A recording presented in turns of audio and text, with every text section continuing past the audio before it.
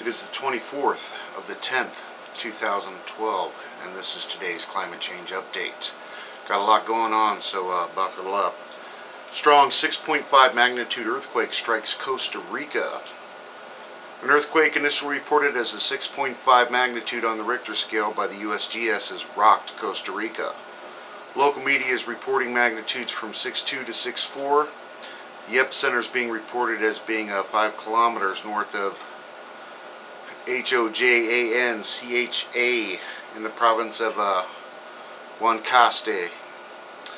So we got a big earthquake going on in Central America. Strongest ever earthquake hits Quang Nam, Vietnam. A series of tremors measuring 4.6 on the Richter scale broke out in the district at 9:42 Monday and lasted for about 3 seconds, said the district chief.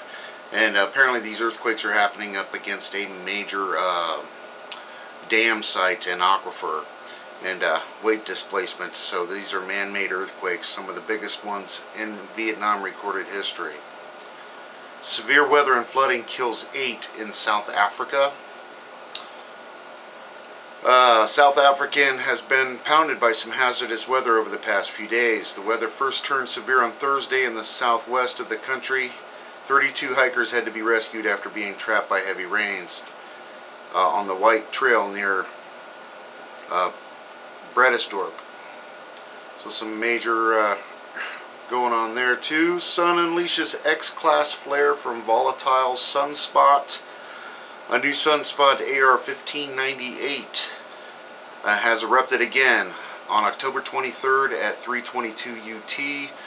Earth orbiting satellites detected a strong X1 solar flare, but NASA saying that there wasn't a CME involved with that, but we definitely got some magnetics from it, and this thing is swinging our way. So more to come with this this very active sunspot. Earth changes quick. Locust plague may spread to North Africa as swarms form in Chad. Now this is to go on with the ongoing food crisis that is pretty much happening on every continent. Locusts will probably spread to North Africa in the coming weeks as swarms from Chad are about to gather in Mali and Niger after summer rains, the United Nations Food and Agriculture Organization said. The FAO has alerted Algeria, Morocco, Libya to prepare for the arrival of the desert locust swarms. Over to the Watchers quick, they've got a story. Wind shift could affect sea ice loss and bring more extreme weather to North America and Europe. Arctic has been experiencing a shift in the general patterns of high and low pressures recently, as well as the direction and speed of the winds. These changes may explain some of the dramatic sea ice loss experienced in the Arctic regions. Wind speed and direction are driven by differences in atmospheric pressure. Generally, air moves from the areas of high to low pressure. The greater pressure, the greater difference between the two areas, and the faster the air moves. Henceforth, the stronger the winds are, kind of thing. Interesting read indeed, but no mention of the record-breaking ice buildup in the Antarctic this year. So, crazy things are happening on the poles. RSOE real quick. Flash flooding in Turkey, in the northern provinces of Turkey. There's been severe flooding going on there. We've got a nuclear event in the state of Virginia. North Anna Nuclear Generating Station. A couple of the nuclear reactors that were just brought back online after maintenance have tripped themselves. They don't know why. Very interesting read to that as well. I will attach a link to that. What else? Got a lethal shark attack in Surf Beach coastal region, California. Surfer lost his life to a shark attack. They're not really sure what kind of shark it was. Forest fires in Colorado. Flash flooding in Minnesota. And tornado reports out of California, Sutter, Yuba, and Butte counties. Over to the nuclear stuff. Let's go ahead and just do the ENA news. and just in, more U.S. tuna contaminated. Study, entire food web, including humans, may be affected as Fukushima radionuclides spread to the west coast. And again, we've been warning you about this over and over and over again. The Pacific Ocean has been and is continuing to be contaminated with nuclear waste and fallout from the Fukushima disaster and meltdown. This is an ongoing situation that will be going on for a very, very, very, very long time. All 12 quakes hit Japan today. We're near Fukushima Prefecture, and again, Japan is a very seismically active area. That entire island is sliding into the Pacific Ocean ever so slowly, and they continue to promote nuclear energy. Sinkhole geologists, this is out of Louisiana, the outer edge of the salt dome, best we can tell, it's gone. At the location of the cavern, so that basically they're saying the whole side kicked in from the side of the salt dome into this empty cavern.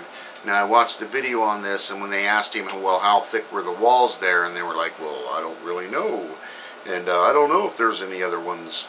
But there's none real close on this particular salt dome kind of thing, so they're still doing the dance around. This thing has collapsed from the side, and henceforth he was saying due to the fracking, from all the pressure of the rocks collapsing at once, that's what brought all the gas up in that big gas plume earlier on. And again, it goes up into the clay and then vertically out throughout the bayou. TV, giant Louisiana sinkhole now 5.5 acres in size. Quote, I didn't think it had gotten that big, and that was one of the property owners that have been evacuated close to, just to see how informed these people really are on what's going on. Seems we know more about what's going on than the people that live right next door to this thing. Fukushima radiation concerns in Alaska. No clams found in area. Salmon season canceled. Populations too low. Large mammals with huge sores, and they have videos on this. Of course, the radiation is just pouring right down the west coast of the United States and Canada. Nuclear regulatory. The whole situation remains precarious at Fukushima Daiichi, of course. There's no denying it. Rice exceeds new cesium limit for the first time, 60 kilometers from the Fukushima plant. And again, I say, why are we even letting these farmers plant these crops, let alone harvest them? It's insane. Kindergarten outside evacuation zone closed because of Fukushima radiation threat. Quote, no one can deny the reality.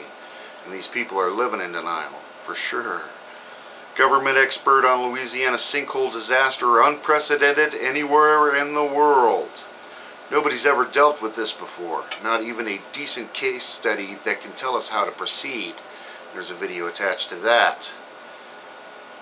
And I'm going to leave E&E with Japan nuclear expert, humans must decommission Fukushima reactors.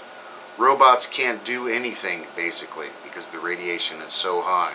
So we need a bunch of suicide squads to go in there and clean these things up, apparently. There's a story off the GG Press, JI. Japan Ministry sticks to geological disposal of radioactive waste. Now this is a read between the lines story. The Japanese Ministry on Wednesday expressed a reluctance to adopt a proposal from academics that high-level radioactive waste to be stored for possibly decades or centuries as an interim measure until new preceding technologies are developed. The Science Council of Japan submitted the proposal last month to the Japan Atomic Energy Commission of the Cabinet Office. At the meeting of the Commission the same day, however, the industry minister explained that most internationally endorsed method for dealing with such waste is geological disposal to keep it deep underground for tens of thousands of years.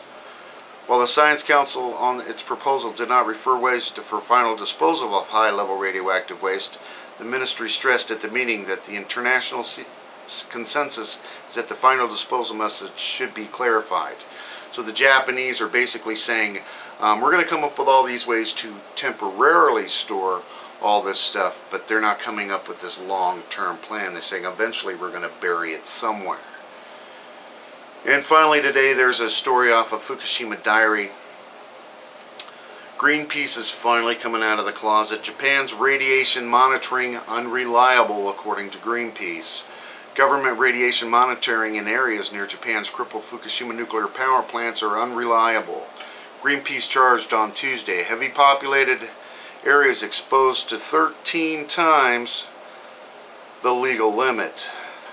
The environment group said authorities were wasting time cleaning up evacuated areas and should prioritize decontamination efforts in places where people still live, work, and play. Of course, the insanity continues. I was on Rad Chicks radio show yesterday. I will be again on tomorrow with Scott Bug and Morning Mayan, Linda. I'm going to try to keep it to the news this time a little bit more than just kind of going to let it go. I had a lot of fun with it. Christine, please do get well soon. We need you back. Enjoy while you can, everybody. Thanks.